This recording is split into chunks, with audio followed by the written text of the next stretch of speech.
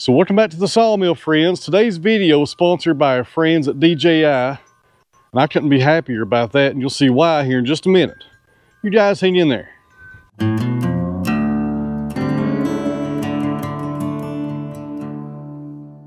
All right, guys, what we're going to be looking at today is the DJI Power 1000.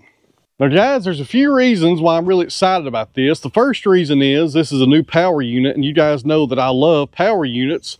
I'm a prepper. I like being prepared, and these power units are a cornerstone of being prepared for uncertain situations that will come in the future, because they are coming, guys. Just sit back and wait. They're going to happen. Either it be a storm, an earthquake, power outage, something like that. They happen all the time. These power units help you be prepared. That's the first reason. The other reason is I love DJI. I use their microphones. Let me see if I can get in here. Right there, it's the same company. They make the microphone that I use for these videos. I use their cameras, their drone, all kinds of their technology. And guys, DJI gets it right. All right, guys, like I said earlier, this is the DJI Power 1000. This is straight out of the box. I've not even turned it on yet. So let's see how much of a charge we got from the factory. I'm assuming that's on and off. Yes, that's on and off. So from the factory, we're sitting at 56%. That's good. We'll charge this up later, maybe with the solar panels, but it's looking kind of cloudy today. I'm not sure if that will happen or not. Real fast, let's go over all these buttons and these inputs and what they do. So this power unit here is kind of different from other ones that I've used. Everything is on the face right here. There's nothing on the sides or the back. That's kind of interesting. Over here on the left, you have your two AC inputs for alternate current.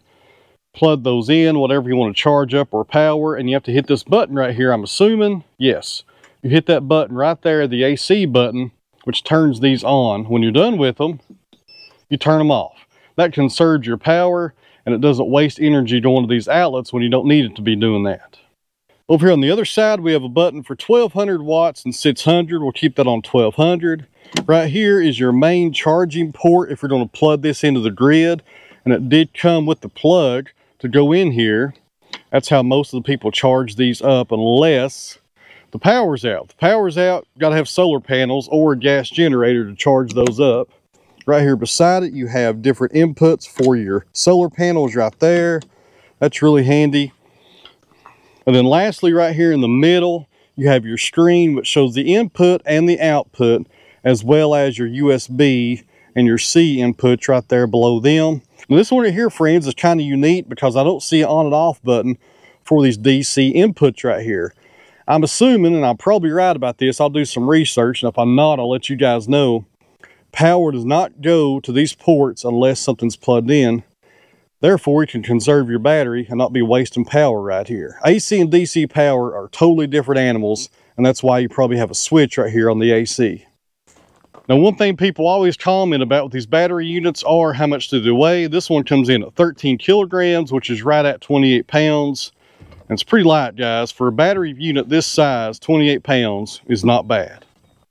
So the DJI Power 1000 is a 1024 watt-hour portable power station capable of supplying power to common appliances in a wide range of scenarios such as outdoor leisures and entertainment, outdoor filming, and situations requiring emergency backup power.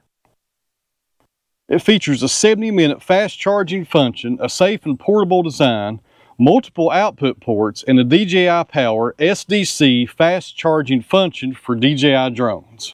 Now that right there, friends, is a really nice feature because I use DJI drones in my videos. Not every video, but maybe once or twice a month, I'll put the drone up in the air and give you guys a different view of what's going on.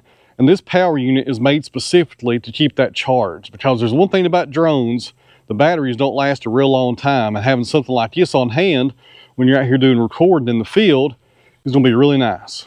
Now here's some more key features from this power unit. It has an ultra high capacity power output, 2200 watts stable output until the battery runs out, 2600 watts sustained for 30 seconds, and 4400 at peak output. Now here's something else I've never thought about. The noise output is just 23 decibels. So let's say you're out camping somewhere and you're going to bed at night and your kids are with you. You got your cell phone, maybe you got a computer or an iPad, you know how kids are, and you want to plug all that stuff up for the night to keep it charged, but you don't want any background noise. That's pretty nice. I never thought about that. And as far as my situation goes, I'm out here videoing just about every day, and I'm losing batteries constantly on these cameras, and I use power units to keep them charged out here in the field. And the one thing I do not want is background noise while I'm talking to you guys. So 23 decibels, that's pretty good. And also one more thing I touched on earlier, you have your dual 140 watt USB-C ports, and these are for ultra fast charging right here on the front. This will charge two 16-inch MacBook Pros to 50% in 30 minutes. 30 minutes! That's faster than my house can charge them. Now, one question I always get in these power unit videos is, which one do you like the best? Well, for the sake of arguments, let's do a quick comparison with an EcoFlow unit. So we're going to be comparing the DJI to the EcoFlow Delta 2. And this is a pretty fair comparison because these are similar sizes as far as the kind of batteries in it and also its capabilities. So just like the DJI, the EcoFlow is pretty similar. Has the on and off right there. Well, it takes a second to come on sometimes. Got your display screen with all your information. You have your USB ports right there. But unlike the DJI, this one, if you want to use the AC, you have to turn it all the way around. I think I prefer having all the outputs, turn you guys over, on the front right here. That's really nice to have every output that you want to use on the front and you're not flipping back and forth with your machine. So, as far as versatility goes, DJI wins that one. Alright guys, so here is some real life comparisons on both of these units that are a similar make and model. The DJI Power 1000 has 22 watts of stable output until the battery runs out. The EcoFlow Delta has 1800 watts of stable output until the battery depletion. Pretty big difference right there, 400 watt difference. DJI Power 1000 has 2600 watts sustained for 30 seconds. The EcoFlow Delta 2 has 2400 watts sustained for 60 seconds. Another difference of 200 watts right there, so DJI Power is winning so far. Also in the DJI Power 1000, 4400 watt peak output. The EcoFlow Delta 2 comes in at 2700 watt peak output. So lastly here on the output, the DJI Power 1000 comes in at 4400 watts on the peak output. EcoFlow Delta, 2700 watts on the peak output. Now that peak output is very important guys because I use power tools on these units sometimes every day. And you want as much peak output as you can get because these saws and stuff, they're pretty powerful and they pull a lot of amperage and you want enough watts to power those when it peaks. So one more point for DJI. I think they're winning. As far as the output ports go, the DJI Power 1000 has dual 140 watt ports, a PDI 3.1 and a Type-C, charges two 16-inch MacBook Pros to 50% in 30 minutes, which I stated earlier. The EcoFlow Delta 2 has two dual 100 watt ports, 3.1 and Type-C. So as far as this comparison goes, friends, DJI wins in every category. The only thing I can't measure is the noise level. This one is 23 decibels. This one is a little bit louder, but I don't have a proper meter here to measure that, so I'm not going to do a comparison with it. But this one shines in every category, and the key feature, I think, with the DJI is more power. And that's what you want. You want as much power as you can get in this model, in this price range of these two machines right here, these two battery units. That sounds a lot better. This one is one I would go with for two reasons. Number one, it has more power. And number two, it's DJI. And guys, I'm a DJI junkie. I love their stuff. They never go wrong, it seems like. So let's get the EcoFlow out of here since we've already declared a winner. And I'll show you guys some scenarios where I use these power units every day. Alright guys, now that we've determined that DJI is the better of the two, let me show you guys a few scenarios here that I use these power units on daily. There's not one day goes by that one of these power units are not in my side-by-side. I use them all the time.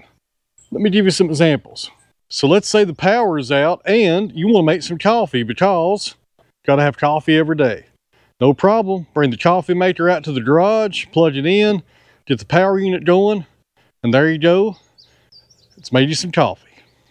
Let's say you're in the wood shop and the power just went out, but you need to finish up your project and also plug in your miter saw, and there you go. to finish what you're doing, because you're not relying on the power anymore when you have these power units, guys. And that's one of the reasons why I love these power units, because you're not relying on anybody else for power anymore. You can do it yourself. And when they go dead, you can also charge them with solar panels. Let me show you. Now guys, when it comes to recharging your power unit, I think solar is the best option. The reason being, we get these to be prepared for uncertain situations. And when they happen, the grid may be down for a long time. So when this thing does go dead, because it won't last forever, you can recharge it and not to charge it off the grid. That's where you use your solar panels. So I got this from DJI also. This is an adapter for the solar power connection. Set that down.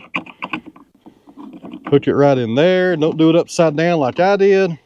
You got 3 different options right here for your solar panels. You can do 3 different sets if you want to. So you open up one of those, take the cord from your solar panel and plug it in the right way. I've done that twice now. And you're done as far as this end goes. As far as the solar panels go, guys, they're pretty simple, and the days of having these large solar panels on the roof of your house are over. These are portable, they don't take up a lot of room, they're not heavy.